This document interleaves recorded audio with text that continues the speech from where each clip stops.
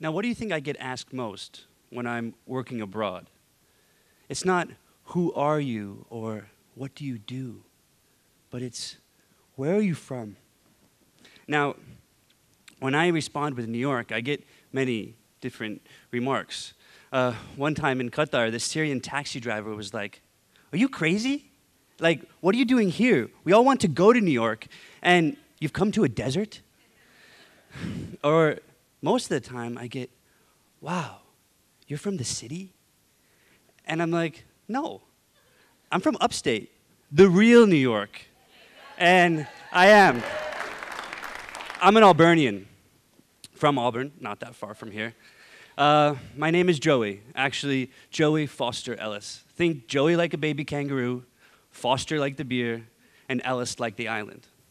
However, I also go by Zhou-Yi and Yousef, and some of my friends in China actually call me Jidan, which means egg, white on the outside, yellow within. Within each name lies a certain identity that I have developed in that culture where that name evolved from. But all of them are the derivative of one. What I want to talk to you about is how identity and reality can be questioned through a language other than your own. Now, when you first hear new languages, they can seem made up, no different than the childhood languages we used to create. Now, when I was young, I spoke fake languages because I couldn't master real ones.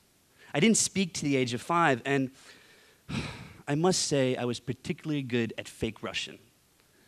My brother Anderson and I would go buy sandwiches at local delis, and he would always be my translator. I'd be like, and then my brother would turn to the clerk and say, he wants mustard. To understand the places I have visited, I have found that as long as you relate the unknown to the familiar, that unknown will no longer be a stranger. And with language, it's no different. Like when I was in China and I was trying to get better at bargaining skills, I had to master Bush agenda, okay? Now, that actually means this isn't real, it's fake. Now, because it was the time of the Bush administration, I related that to the Bush agenda. And it made me get much better deals. In Arabic, in Qatar, when I was learning shukran, which means thank you, I thought of shoe and crayon. And when I was in Sri Lanka and I wanted to learn what's up, dude, which is kohamade, I would think of cows, ham, and a day of the week. You respond with Hyundai, which means good, and I'd always think of Hyundai, the car company. Now, sometimes when you actually begin to know the language, you can find other meanings within the words. Take strawberry in Chinese, 草莓. Now, it's actually a literal translation. 草 means grass and mei means berry.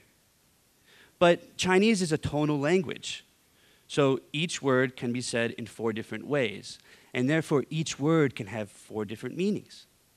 When I first heard strawberry in Chinese, I didn't hear grass and berry. I didn't hear 草莓. I heard 草莓, which translates as fuck beauty. Fuck beauty. Oh, I love that. I remember thinking that beneath a beautiful word can lie something so aesthetically distinct, testing my own relationship between beauty and meaning, that there can be multiple layers to words depending on how we see them, say them, interpret them. Now, it actually took me 2 years to learn Chinese once I moved there in 2005 to study at the Central Academy of Fine Arts in Beijing, 中央美术学院. I remember the first real sentence my professor said to me, for it actually took 2 years for him to talk to me. He said, 周易, 你的中文好多了，可是你的雕塑还是很差, which basically means, wow, Joey, your Chinese has gotten so good, but your sculpture still sucks. It was then that I entered this world where I almost became 100% Chinese. I started to spend entire days speaking it, reading it, and dreaming in it.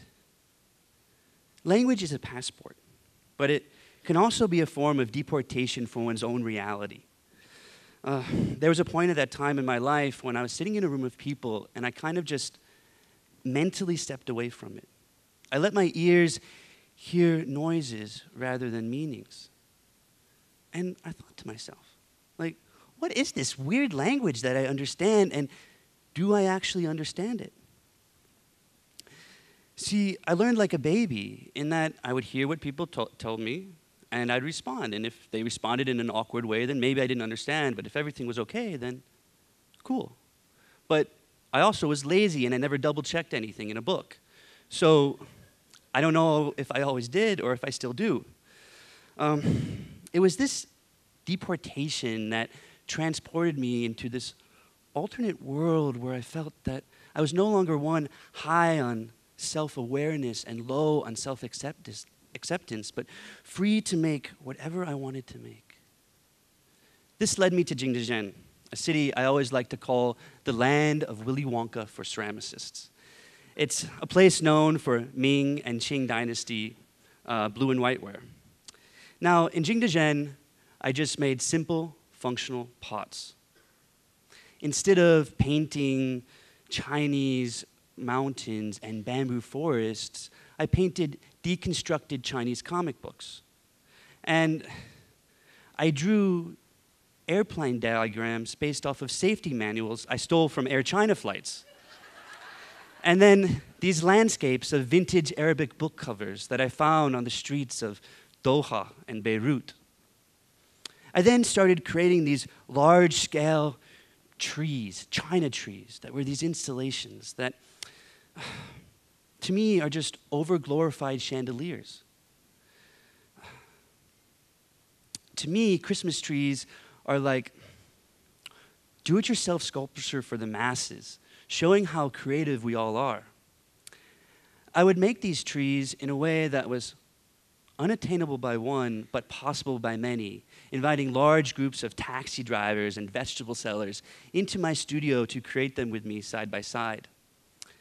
Now, it wasn't just ceramics I was interested in, but also how other materials could be made functional outside of their original purpose.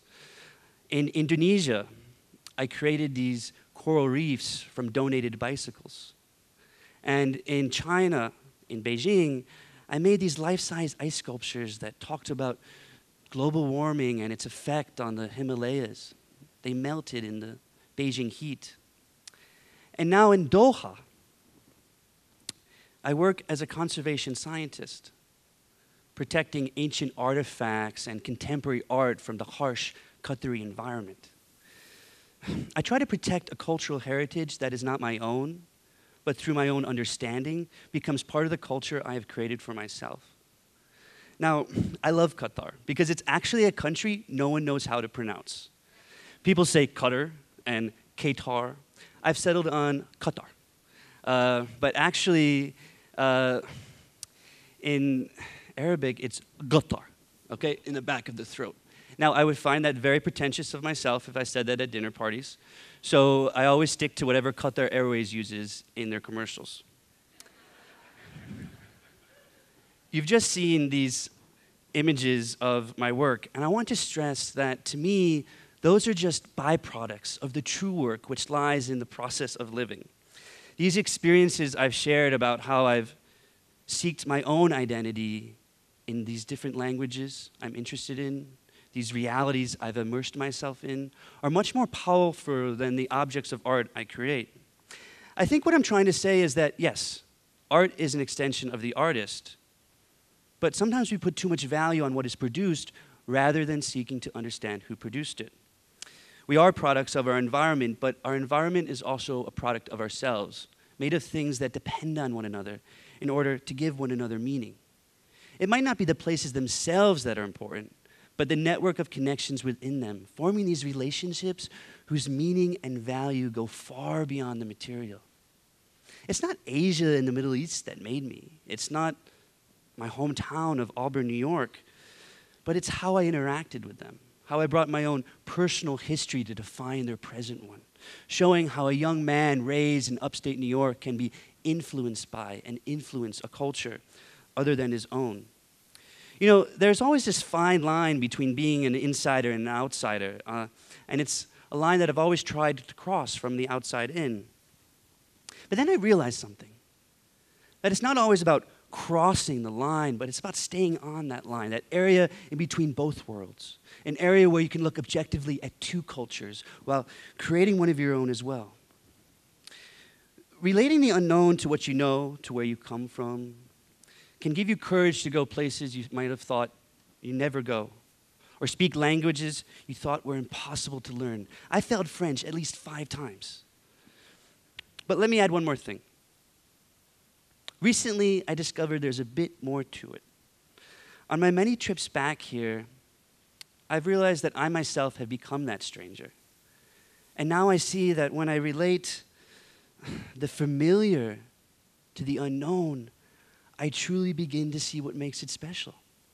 Like just the other day at the airport, I was just in awe of the carpet. I don't know, it was like so 90s, so elementary school library-esque.